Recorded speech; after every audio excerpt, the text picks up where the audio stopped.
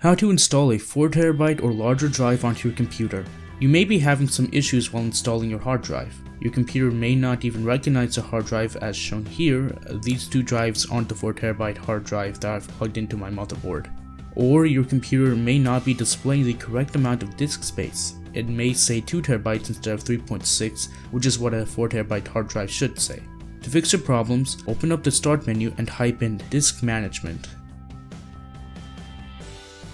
It'll open up a new program.